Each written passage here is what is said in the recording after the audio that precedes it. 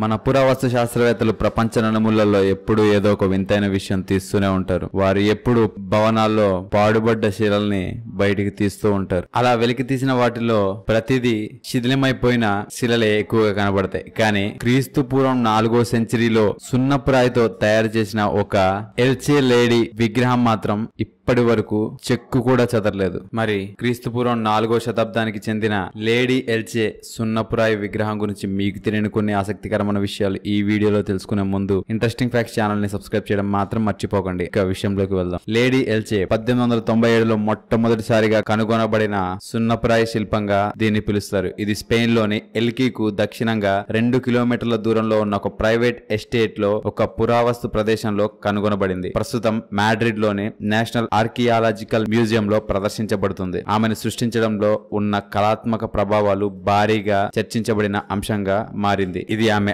అసాధారణ ప్రదర్శన కారణంగా నిస్సందేహంగా మరియు ఎవరు ఆమె మూలాన్ని గుర్తించలేకపోతున్నారనేది వాస్తవంగా చెప్పుకోవాలి. ది ఎన్క్లోపీడియా ఆఫ్ రిలీజియన్ ప్రకారం లేడీ ఆఫ్ ఎల్చి పటిన్ ఇబేరియన్స్ పూర్వం చేసిన కర్తగే దేవత అయిన టానిట్ తో ప్రత్యక్ష సంబంధం కలిగి ఉందని నమ్ముతున్నారు. అత్యుత్తమమైనప్పటికీ ఇది అస్పష్ట సారూపత్య ఆధారంగా ఒక అంచనాగా గుర్తించబడుతుంది. స్పష్టంగా అద్భుతమైన మరియు రహస్య వివరాలు బహుశా ఆధునిక సాంకేతిక అనుసంబంధాలు ఉన్నాయని భావిస్తున్నారు. మరియు కింద వైపుకు డ్రోన్ ప్రవహించే ఈ వింత అలంకరణలు అసలు ఫంక్షన్ తెలియదు. ప్రస్తుతం విద్యాపరంగా ఆమోదించబడిన అభిప్రాయం ఏమిటంటే వాస్తవానికి ఈ పాలిక్రోమేట్ సున్నపురాయి శిల్పం ఒక ముఖం యొక్క ప్రతి వైపులా రాడెట్స్ అని పిలువబడే పెద్ద చక్రాల లాంటి కొల్లెలతో ఒక క్లిష్టమైన శిరస్త్రాణాన్ని ధరించిన స్త్రీని సూచిస్తున్నట్లు భావిస్తున్నారు. వాస్తవానికి వారు పురాతనమైన లేదా ఏ విధంగా బహిరంగంగా తెలిసిన పురాతన సంస్కృతి నుండి అలంకరణ ధరించిన ఇతర పురాతన ఉదాహరణల వల్లే కనిపించింది. కొంతమంది విద్వాంసులు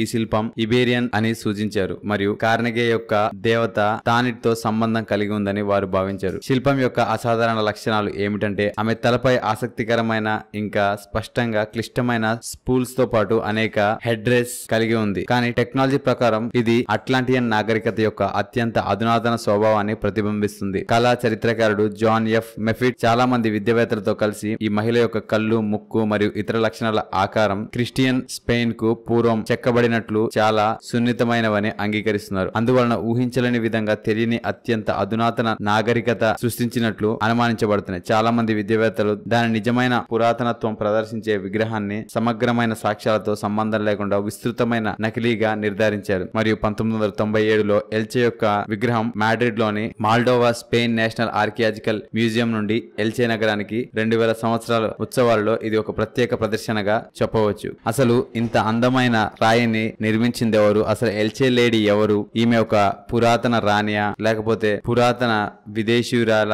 ఆమె ముక్కు స్పష్టంగా ఐశ్వర్యవంతుల వలె ఉందని, స్పెయిన్ దేశంలో అటువంటి అత్యంత అందమైన శిల్పాన్ని వారు చూడలేదని ఆర్కియాలజిస్టులు చెప్తున్నారు. చూశారు కదా, స్పెయిన్ దేశంలో ఏ మాత్రం చెక్కు చెదరకుండా క్రీస్తు పూర్వం 4వ శతాబ్దం నుండి ఇప్పటి వరకు అలాగే ఉన్న ఎల్చే రాణి విగ్రహం గురించి మీకు తెలియని కొన్ని ఆసక్తికరమైన విషయాలు ఈ వీడియో కనుక మీకు నచ్చినట్లయితే లైక్ చేయండి, షేర్ చేయండి. అంటే మరికొన్ని ఇంట్రెస్టింగ్ విషయాల గురించి తెలుసుకోవాలనుకుంటే ఇంట్రెస్టింగ్ ఫ్యాక్ట్స్ ఛానల్ ని సబ్స్క్రైబ్ చేయడం మాత్రం మర్చిపోకండి. Thank you for watching.